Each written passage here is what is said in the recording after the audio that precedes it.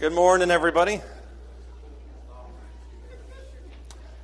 We're going to start off in 1 Timothy 6, so if you want to open up to that, we'll stay in 1 Timothy 6 for the majority of this class. We will bounce around some other places. I promise you we will not find ourselves in Song of Solomon, but anywhere else is up for grabs this morning as we discuss this. As I mentioned, this class is designed to be taken thematically, so last week we talked about 1 Timothy 1, a little bit into 2, a little bit into 4. This week we'll almost be exclusively into 1 Timothy 6, and that's pretty much where we'll stay, as I mentioned, except for when we bounce around a little bit.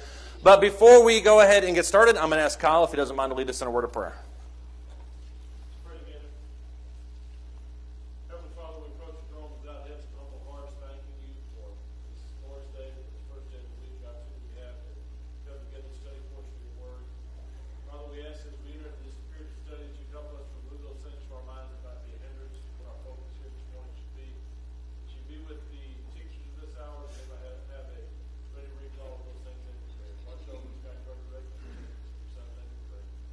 Amen. Thank you. Last week, if you remember, we discussed Paul's teachings to Timothy about identifying the gospel. What is the pure gospel? What is not? The issues pertaining to that. How would you define the gospel if somebody asked you, what is the gospel? That's 4 times I've said the word gospel, so it should be really in our brains at this point. How would you define the gospel? Okay, that's true. The power of God to salvation. Yeah, that's okay. So that is actually one of the faithful sayings, I think, inside of 1 and 2 Timothy. So we could call on that one. Or that's Romans 1. Sorry, my brain went somewhere else. How else would you define the gospel, Sean? Yeah, the death, burial, resurrection of Jesus Christ. That seems to be the way Paul kind of centers it. If you remember in 1 Corinthians chapter 3, he talks about how I desire to know nothing except Jesus Christ and Him crucified. We'll circle back on that here in just a second. How else would you define the gospel?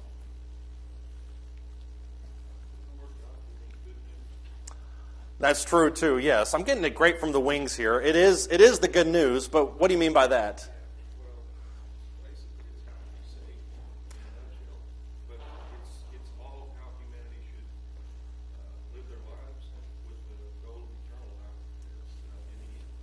I think that's true, and there are some people that would define the gospel in terms of kind of a proactive solution. They would say these are things we need to do, these are things that we have to kind of define our life by, and I don't disagree with that.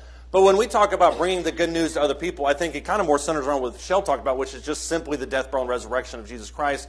Kind of talking about the fact that Jesus is Lord, the fact that He was risen. That, to me, is, I think, what he talks about when he says good news. If you look back at 1 Timothy chapter 4, 2 chapters earlier than probably where you're at right now, you look in verse 16, he says, by common confession, great is the mystery of godliness, which I think is kind of in a nutshell what the gospel is all about. It says, he who was revealed in the flesh was vindicated in the spirit, seen by angels, proclaimed among the nations, believed on in the world, and taken up in glory. It's a very simplistic and a very narrow understanding of the gospel. Why is it that Paul seems to so narrowly define the gospel? Because if we had said, how would you define the gospel, that could have been the whole class, 45 minutes of just people talking about it. Why do you think he defines it so narrowly?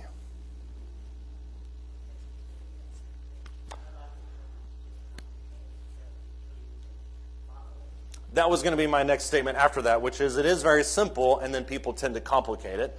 I do agree with that. Why else do you think he makes it so narrow?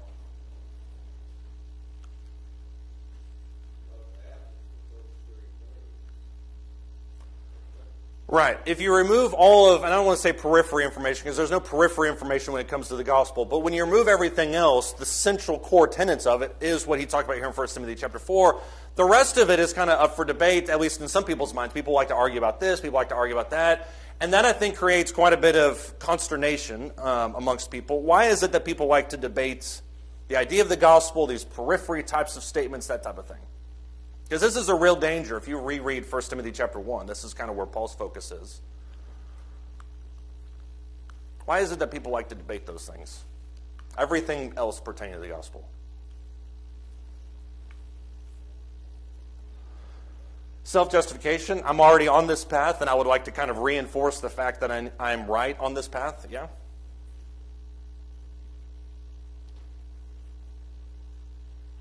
Ironically, this is where we can debate this. Why would people debate these points?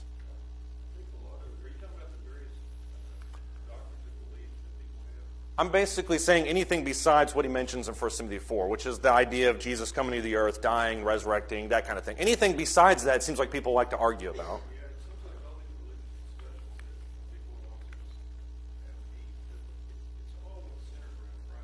Right.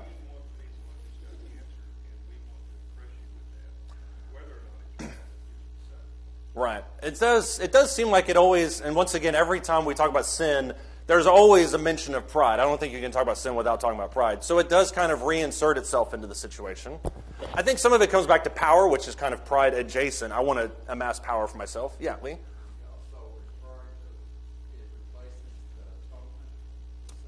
I think it does. I think if people, and this is probably where the Judaizing teachers were more going towards, at least subconsciously in their minds, was if I can deviate from this and point them to what I'm actually focused on, which is circumcision, obeying at least part of the law, if I can focus them on that, then it becomes what's already important to me. And so we kind of become gospel deviated, which this is important, but everything else is much more important. And so I do think it distracts from a lot of those things too.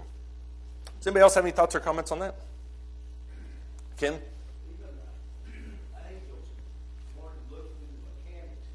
Right.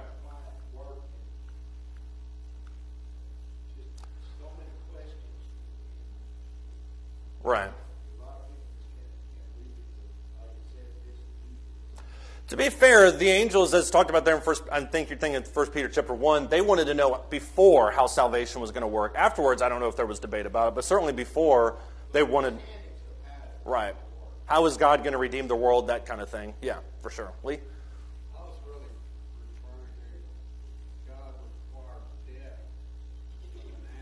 Right. And Christ fulfilled that requirement of death to give us life. Right. And that's what the gospel did for us. It replaced that old law requirement of death with Christ's death. Right. Yeah, and to the Jews, the Hebrew letter was a great testament to that kind of idea, which is all the things that you're looking for in the Old Testament, things that you understand, they find their fulfillment in Jesus. That's a great letter for that purposes. Yeah. I don't know if you've noticed, but one of the things I like to do is take what people say and then manipulate it so it's completely different. So just one of my many tendencies. Let me ask you this question as we're jumping into 1 Timothy chapter 6. He says basically in this chapter, all of it, top to bottom, is in some form related to greed. Why is it that he cautions Timothy and eventually Titus about greediness? Why do preachers need to be worried about greediness? And in case you're wondering, yes, I did wear a bulletproof vest, so go after it. Why do preachers need to be worried about greediness? And you can say it. I'm not going to be hurt by it. Are you asking me that? Or, okay. Well, my motivation is to teach. But you're right. I think it is important to ask why people are even in this industry to begin with. Yeah. This is going to be a really awkward class moving forward. At least today. Go ahead.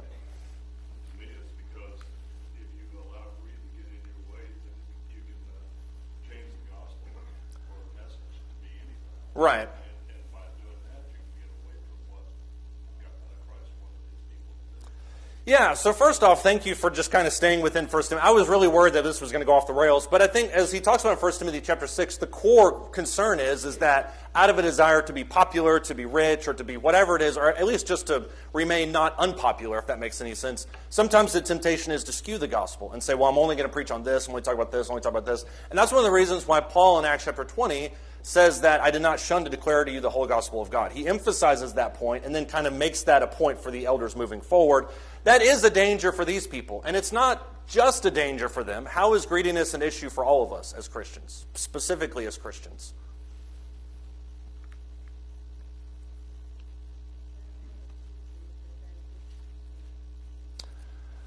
I feel like, I don't know if you're asking me these questions.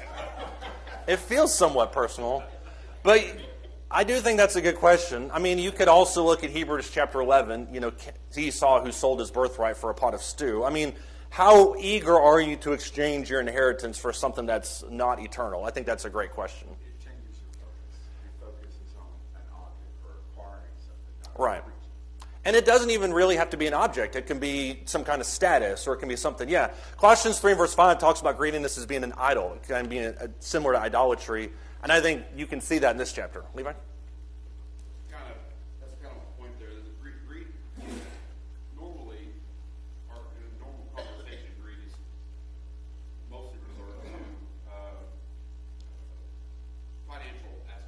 Right. Directly money or things, materialism. But it doesn't have to be that. It could be, I want to be popular. Right. I want to fit in with people around me. And so, as it has been alluded to, whether you're in a teaching position, which is frankly much worse because then you can mislead other people. Right. But as an individual Christian, if I am so concerned about fitting in with my coworkers, Right. the people at the gym or whatever, Mm-hmm. then I can change my own actions against what I know the gospel says I should be doing. Right. Because I'm greedy for popularity. I'm greedy for inclusion. Right. As you can tell, I'm very interested in what other people think of me at the gym. But you're right in that regard, which is it's very easy to look around you and think to yourself, how is it that I can attain more of maybe what I already have? You know, I have this position, I want that position. I have this group of friends, I want more of those type of friends. Or I want more money or whatever it is. And you're right that we kind of center it around an object, when in reality I think the way Paul talks about it is more in terms of status or in terms of popularity or certainly power. I think always kind of factors back into it at some point. Anybody else have any thoughts or comments? Yeah, Ray? I think, number one, if you become greedy and you're doing it for the money, you're no longer preaching, you're a politician. But That's true, yeah. the other part of that is it doesn't have to be monetary things. It doesn't have to be a car or boat or anything like that. Mhm. It can be the numbers in the congregation, and the greed is the numbers. Can I get more? You know, what do I have to do? Like a television thing. Right. You know, let's get the numbers. Because we're about the numbers, the money comes with it. But for that being said, you're going to have to take and sell out both sides for the middle. So you're not worried about the gospel anymore. Right. You're worried about the numbers and water it down over here and water it down over there. You're recruiting. Yeah, and you kind of hit on a theme that I think we've touched on in other places too that just kind of occurred to me is we tend to think of greediness in terms of quantity. I want more, more, more, more, more. And I think sometimes when you really boil down greediness, it all comes back to the idea of self. It's what I want. And when I look at this in terms of preachers that I know and have heard of, sometimes it doesn't even just exist in terms of more. I don't want bigger churches. I just want my own church. I want to have a subset of a group, and I want that one to be my people. And then you kind of have this situation in some churches where you have groups going to battle against each other, which is certainly what Paul alludes to here in 1 Timothy chapter 6. It's something that James talks about in James chapter 3 when he says, as Levi mentioned, let not many of you become teachers because by doing so you incur a stricter judgment. There is a greater danger, as Levi mentioned, in being this position specifically where you're in charge of other people. Not in charge of other people. I was thinking of elders when I said that. Any kind of spiritual position where you're public, there is that danger. And I think I see that with a lot of other people. Never see it with myself, obviously, but always with other people. Yeah. It seems like That was sarcastic. Hopefully everybody got that. Sorry. it seems like the greed is closely related to lust.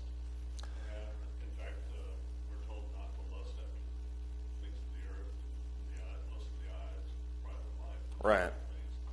And they're always preaching about throughout the Bible, avoid lust. Yeah. And covetousness. And greedy is just another word for the same aspect. Yeah, greed and lust kind of both fall into that idea of sins of excess. Whatever it is, I want more of it. Whatever it is, I want my part of it. It's what you have is not enough. And you want to kind of keep gaining more for your own self, not because you're trying to do more good, but because you want more of it, whatever it may be. So I do agree with that for sure. Yeah. The scripture further down in the chapter, it seems like having a greed, you have totally missed the whole concept of what the gospel is. Right. Because if you have salvation, you have the greatest thing Mm-hmm. you could ever have. Not dollars, Mm-hmm. no item could ever replace that salvation.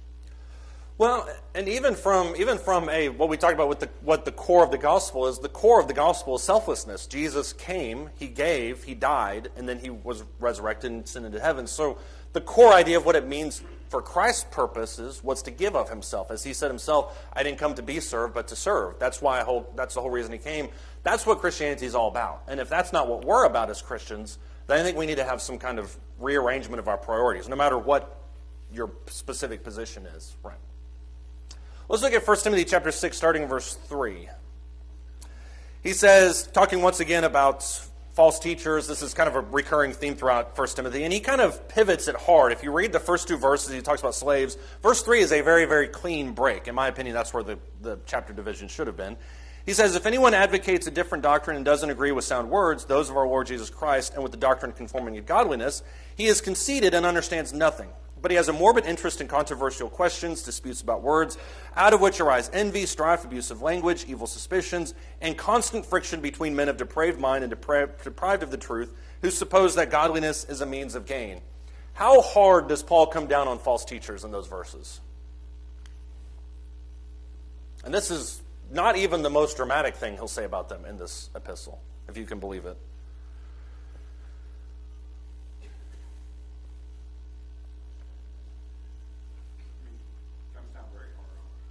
He does come down very hard. Right. He was proud. Yeah. We know where that leads. Mm-hmm. You know, I like it knowing nothing. Right. Knowing things. Yeah. All they're there to do is the rest of the talks about just throw stuff out there and cause arguments and strife. Right.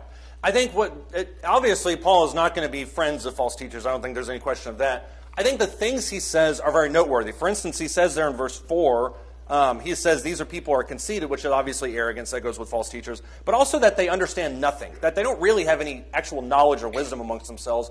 But also if you look right after that, he says he has a morbid interest. Some translations would render that, I think, peculiar. But he says he has just kind of this weird interest in controversial questions.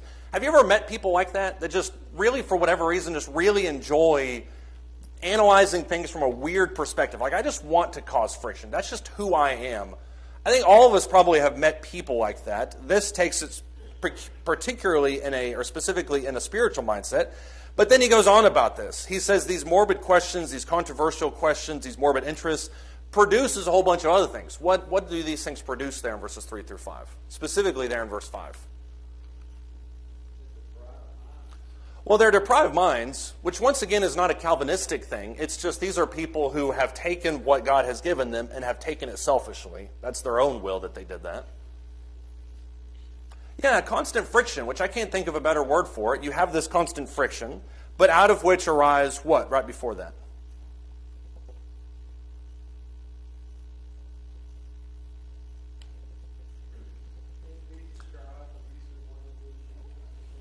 Right. Abusive language, I think you mentioned that too. This is what these controversial questions do. And so when we talk about the idea of retaining sound words, making sure you only focus on the gospel, nothing else besides the gospel, the reason for that is not only because it condemns him, but it can also condemn other people as well. And so I think when you look at what he's talking about this, you have to ask the question ultimately, what is the source of division between churches? I bet you probably every person in this room knows of at least one church that is split, and not because of doctrinal lines. What is oftentimes the source of this division? Selfishness. You said that with a 1,000-mile stare in your eyes. Yeah. Lust for power. Yeah. Because he who holds the clicker is the one in charge, obviously.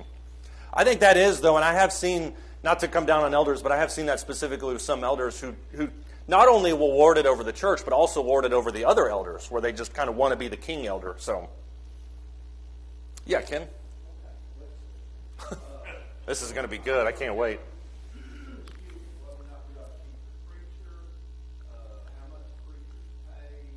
It alarms me that you're bringing up these questions. Okay.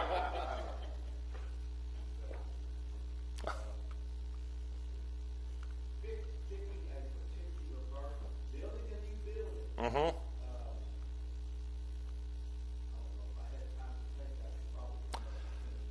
I don't know. I'm surprised you didn't mention the color of the pews. The color of the pews is the classic example of things that churches divide over. Yeah. Yeah.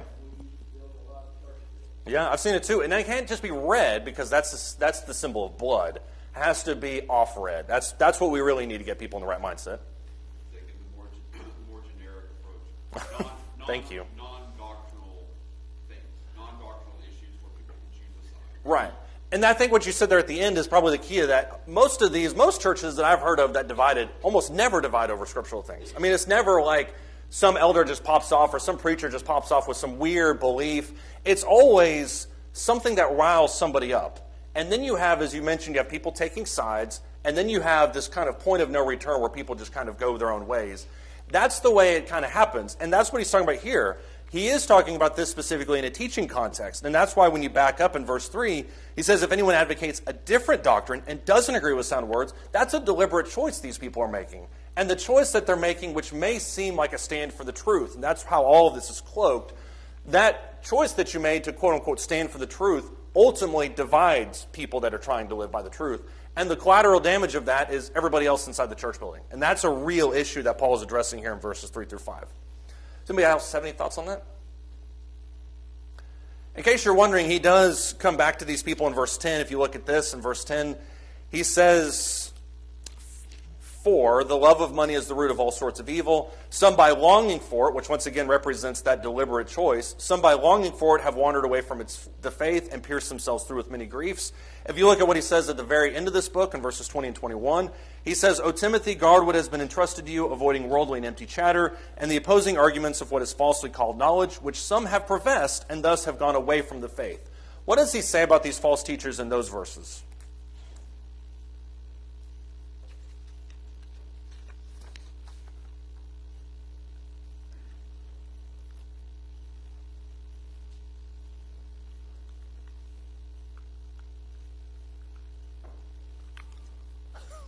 Dad was about to say, but he didn't say anything. So, Paul, you got it. Dad had his mouth open for a couple minutes. That's why I thought he was going to say something. This was a time period when the Gnosticism started to gain foothold, and I think what he's referring to specifically is Gnosticism, but then he can also broaden that out to include anybody that thinks they're smarter. This Gnosticism thing it turned out to be a real huge, big mess, and that's what I think he's referring to here. It has to do with people that thought they had more knowledge than they actually had. Yeah, Gnosticism, as we mentioned last week, certainly plays into the whole essence of the gospel there in 1 Timothy 4. It wasn't as big of a deal, I think, in terms of maybe quantity of people as something like Judaizing teachers would have been, which he does oftentimes talk about as well. Paul oftentimes refers his harshest criticism for Judaizing teachers. John is the one who generally takes the Gnostic slant. But you're right. I mean, whichever way you're talking about it, you've got people that are absolutely emphatic about a position, and depending on who they're around, they may amplify that position even more. You have a perfect example of this in Galatians chapter 2. What happened with Peter?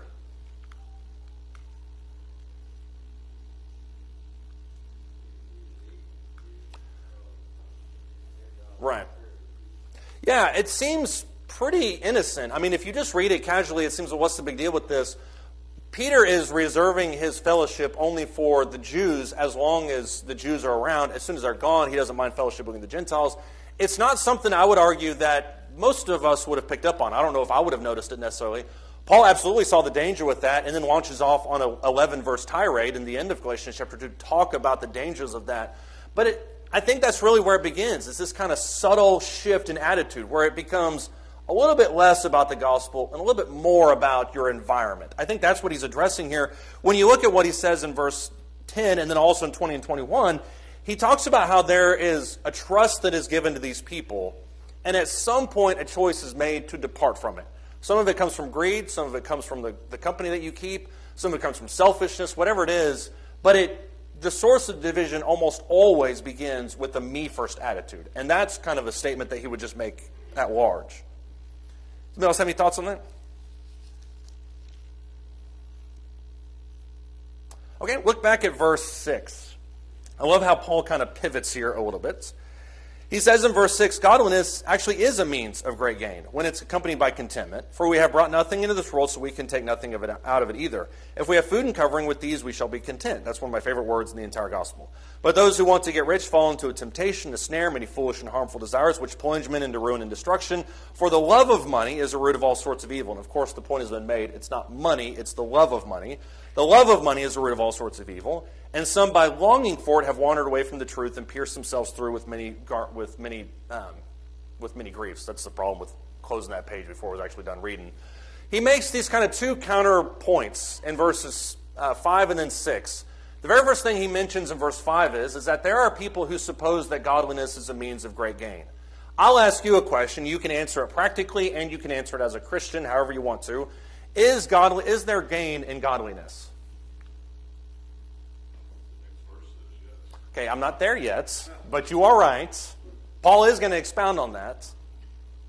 Because if you stop at verse 5, it almost seems like he's giving no hope whatsoever to anything. But I'm trying to. I have to. For the purposes of right now, I have to pluck it out. Why does he come down hard on people who suppose that godliness is a means of great gain? Because as he says in verse 6, it is a means of great gain, but not the way it's mentioned in verse 5. Why is it the great gain in verse 5 is wrong? Great gain in verse 6 is fine. That's referring, in that context, he's referring to financial gain. Right. I think there is some tendency to talk about this purely in a financial gain, that there are people that just think that this is, for lack of a better phrase, an easy way to make money, that this is just something they can do. Yeah, Lee? Essentially, they're doing it for the wrong reason. That's true, and that's why Sandra asked me painstakingly, what is my motivation for this? I know she mentioned it at large, but you are right about that. What is your motivation for doing any of these things? No covenant relationship with God. Right. I'm just kind of there because I see maybe that this is something I can do, but I don't really in any capacity care about the effects of it. Yeah. Dad? I was going to say that if you read the first, just before that, about this game, it says imagine.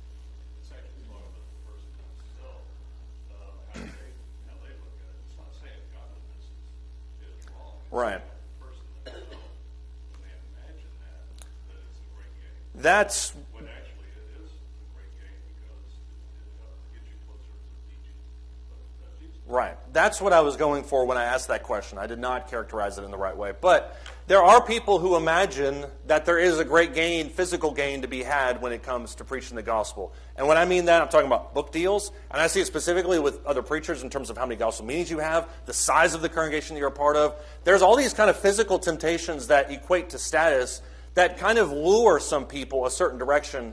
And I don't think any of us are necessarily not prone to this, maybe in our own careers or whatever it may be. But he's talking about specifically in a spiritual sense, that there are certain physical draws that some people have that take them away from what the mission really is all about.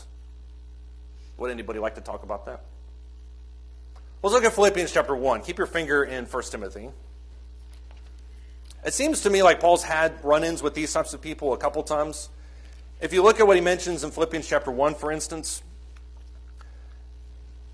we tend to focus on chapters 3 and 4, and depending on who you're talking to, chapter 2 also. But chapter 1, I think, is really revealing into Paul's psyche. In verse 12 of Philippians chapter 1, he says, "Now I want you to know, brethren, that my circumstances have turned out for the greater progress of the gospel, so that my imprisonment in the cause of Christ has actually become well known throughout the whole Praetorian Guard and to everyone else, and that most of the brethren, trusting in the Lord because of my imprisonment, have far more courage to speak the word of God without fear. Some, to be sure, are preaching Christ even from envy and strife, and some also from goodwill. The latter do it out of love, knowing that I am appointed for the defense of the gospel. The former proclaim Christ out of selfish ambition rather than from pure motives, thinking to cause me distress in my imprisonment. What then? Only that in every way, whether in pretense or in truth, Christ is proclaimed, and in this I rejoice." Philippians 1, 12 through 14, Paul analyzes the situation that he's in, and he says, I'm in prison. That's not really a bad thing, though. Why is it not bad that he's in prison?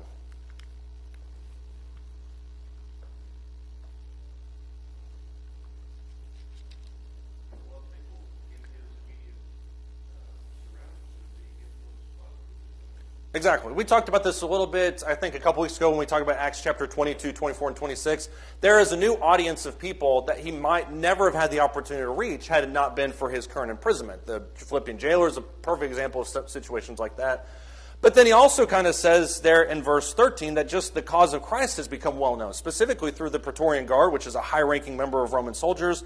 And that also in verse 14, what's the other benefit of it? Right. Some brethren have looked at my situation, Paul says, and they've actually taken courage from it, knowing that, and I don't mean this flippantly, this is the worst that can happen to you. I mean, Paul is the poster child for Christianity at this point, and if this is the worst that can happen to you, and I'm willing to accept that, then I have more courage to go do what I need to do. Let me ask you this question, though. Is that a normal attitude that anybody else would have towards imprisonment? I don't think so. I don't think this is the mindset of most people. I think most people will look at this as being very negative. Paul is able to kind of see the bright side in it. He sees it through a very spiritual lens. In verse 15, he flips the script a little bit and starts talking about other people. What's the problem with other preachers?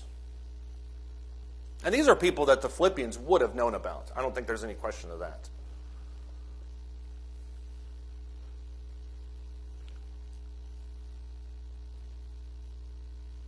Other preachers look at this as an opportunity to do what? What's that?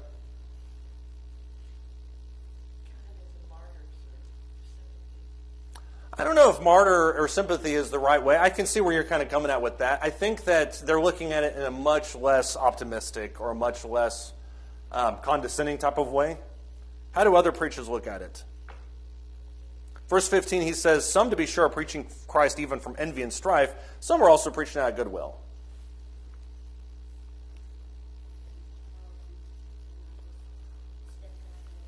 Exactly. There is a power vacuum that has all of a sudden existed in the industry known as Christianity, and person X is now going to step into the limelight and start to take that from themselves. What he talks about in verse 15 and 16 is he says, some of these people do it out of love. There's a vacancy, there's not as much preaching, not as much teaching is going on. I need to go and fill in what's lacking in Paul's work. That's the right attitude. There are other people in verse 17 that do it out of selfish ambition rather than from pure motives, hoping to cause me distress in my imprisonment. That could either mean that they're taking advantage of the situation for their own personal gain, or possibly that they're even adding to why Paul is in prison. Paul is a heretic, Paul's anti-Jew, and maybe they're going to step into the limelight and start to preach against that even more. Paul deserves to be in prison, that kind of thing. Paul's ultimate attitude in verse 18 is what?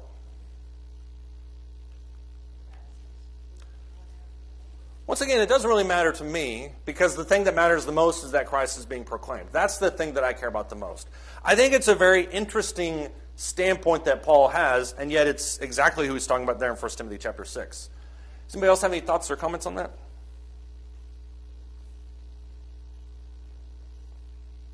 Look back at 1 Timothy 6. Let's get back to this yes but no kind of statement that Paul makes in verses 5 and 6. In verse 5, he says there are people who imagine that godliness is a means of great gain. This is an opportunity for me to capitalize on my life. This is an opportunity for me to acquire fame for myself, whatever it may be. But then he kind of says in verse 6 that godliness actually is a means of great gain.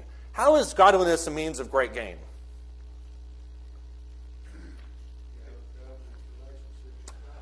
Yeah, when you actually do have a covenant relationship with God, yeah. But what does that covenant relationship with God bring you? Contentment. That's the key word that I'm looking at. That's why I mentioned a second ago as being my favorite word. Why is it that he says godliness is a means of great gain as long as it's accompanied by contentment? What does contentment have to do with anything?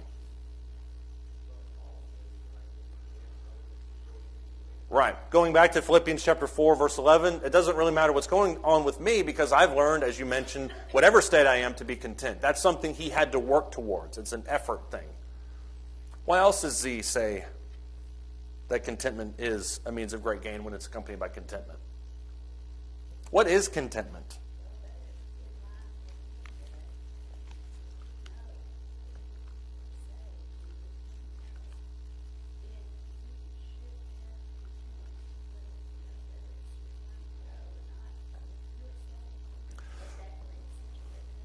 Right.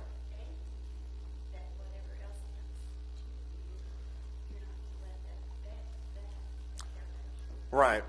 Going back once again to Philippians 1, he makes this weird, not that weird isn't the right word. I don't never mean that negatively when talking about Paul. But he has this interesting choice. He says, I could depart and be with Christ, or I could stay here and work more.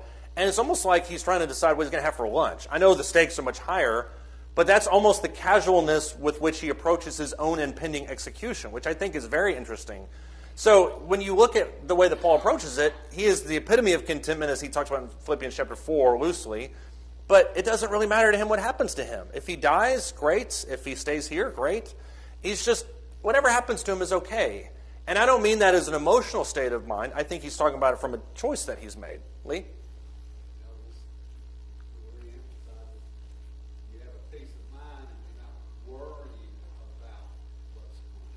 Right. Right. It's kind of, and I heard somebody say this, and I think there's a great definition. It's a feeling of self-sufficiency. And not in the sense that I am everything that I need, but more in the sense of I have everything I need. And Paul alludes to that if you look at 1 Timothy chapter 6 and verse 8. He says, if we have food and covering, with these we shall be content. If I have the bare necessities of life, I don't really need anything else. And that's a hard position for us sometimes to get to. But as he mentions in verses 9 and 10, some people have kind of moved past that, and they want more and more and more. What's the problem with that? You're never satisfied with it. And this is the weird, once again, I don't mean to use that word. This is the juxtaposition of this situation, is that if you're content with what you have, you almost always end up having a lot more. And that's where the great gain comes into.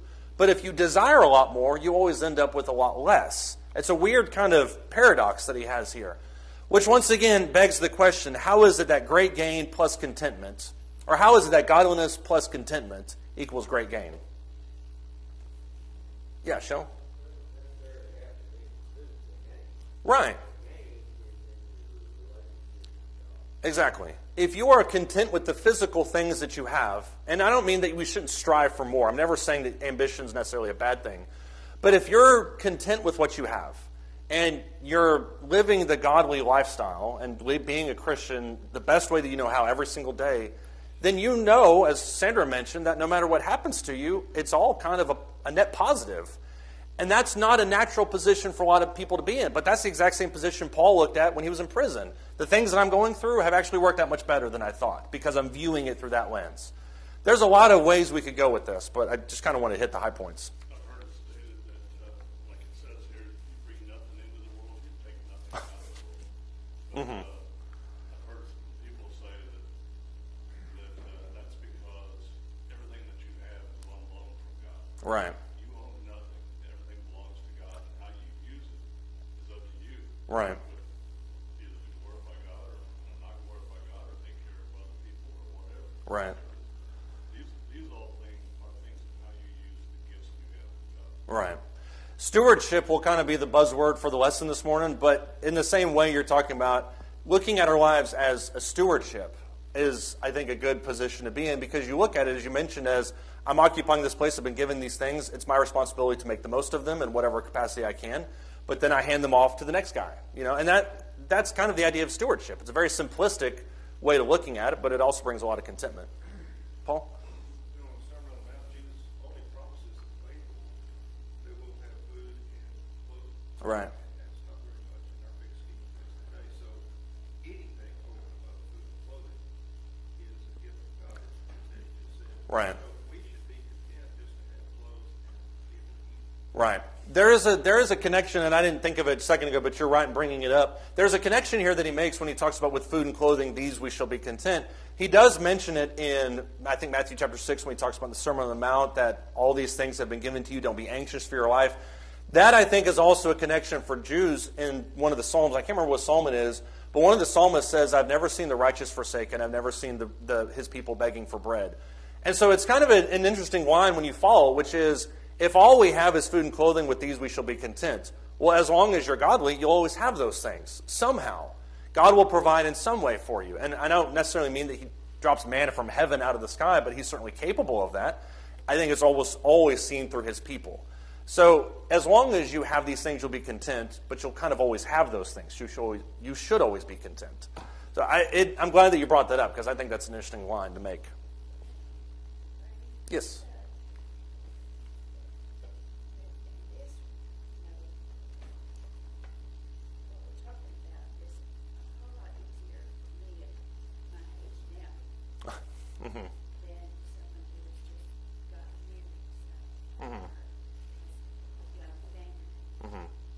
Those with young families are still very young themselves, from what I understand. Yeah. And how blessed are they that they can come to this place?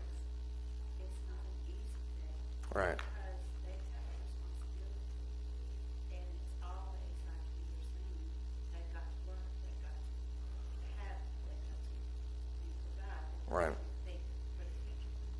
Mm-hmm. So there's all kinds of things that contentment, yes. Picking out what is the most important. Right. Relationship with God, and still being able to seek and cover your responsibilities. Right. And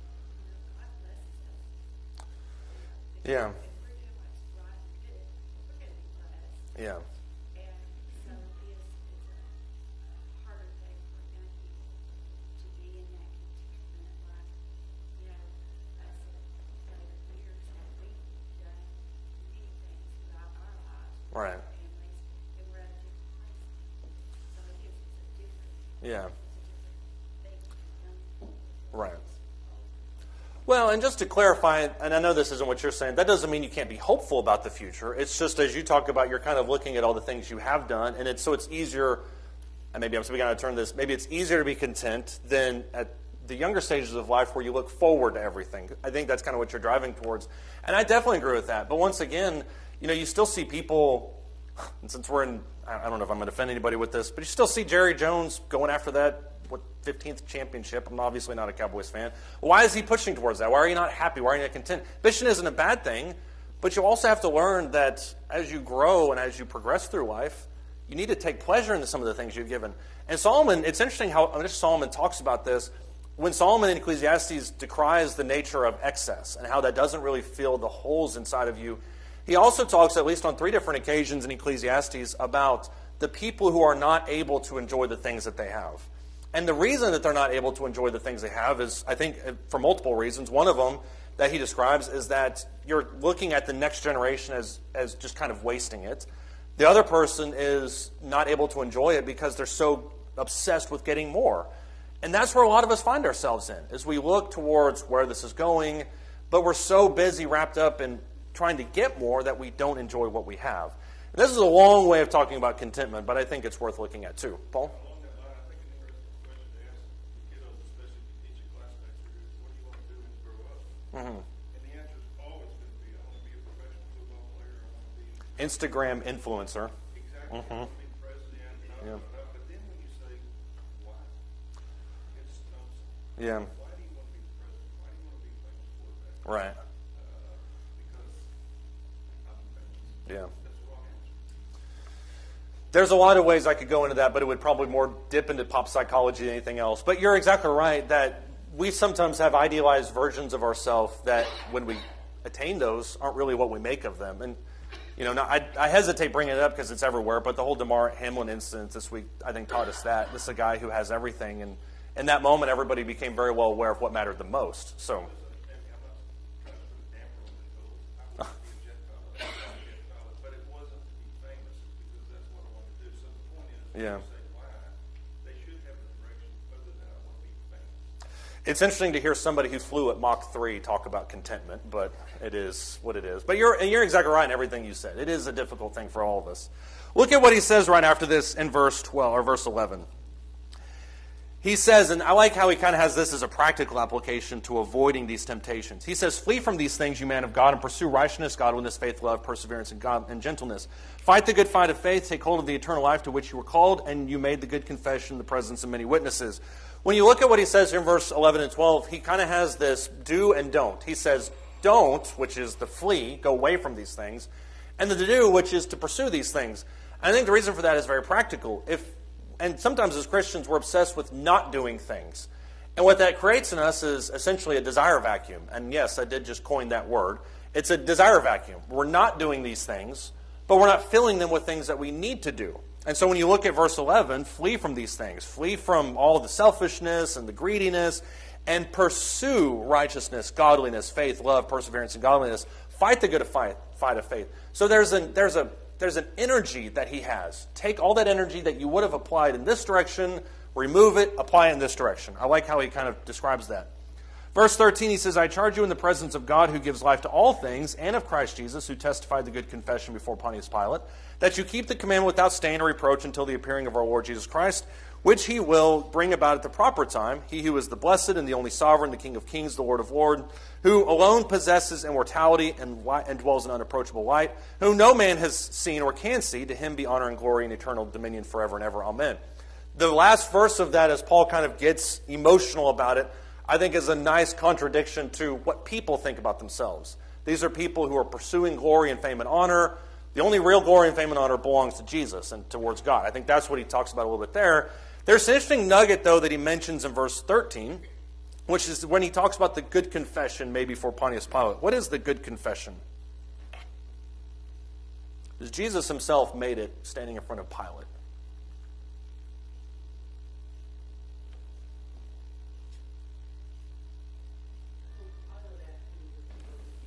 Right. Right. I think there's a lot of truth. Well, of course, there's always truth in what Jesus says. There's a lot of special attention that needs to be paid to the questions that Jesus did answer in his lifetime. Jesus got a lot of questions. He didn't answer most of them. He kind of ignored them, or he turned them back on the people. The things that he's asked point blank, sometimes he answers, and that was one of them. I ask you plainly, Pilate says, are you a king? And Jesus says, I am. And you will see me coming in his kingdom. I'm obviously butchering that. That's the good confession, that Jesus is king. Why is that jammed into a discussion about selflessness and godliness and greediness and all this other stuff? Right.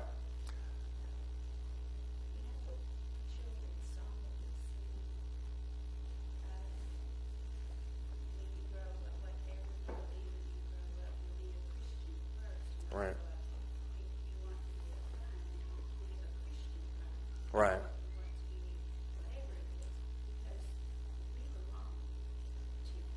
Right. I think saying that about describing who we are kind of comes along with the idea of defining who God is. When we define who God is in our life, then who we are comes as a natural secondary component to that. I think that there's a lot of us sometimes, I mean us and humans, as humans, that we just kind of naturally strive for immortality kind of on our own ways. That's why idolatry, I think, is still an issue in some places, is because we're striving for that immortality. The realization that God is king and that we're not is simple, and yet it's life-changing. So I think that's why it's jammed in the middle of this. Keep the commandment without stain. Remember who Jesus is. Then he mentions in verse 17, talking specifically to rich people, he says, instruct those who are rich in this present world not to be conceited or to fix their hope on the uncertainty of riches, but on God who richly supplies us with all things to enjoy. Riches are not reliable. That's a hard realization for people today to realize. God is reliable. Instruct them, verse 18, to do good, to be rich in good works, to be generous and ready to share, storing up for themselves a treasure of a good foundation for the future, so that they may take hold of that which is life indeed. Riches are great, but they're not reliable. And they also don't, as he mentions in verse 18, they're not the most important thing. It's much better to be rich in good works than to be rich in financial matters. And that's what he's talking about there in those verses. Anybody else have any thoughts or comments? Okay, if not, we will pick up next week. Thank you, everybody.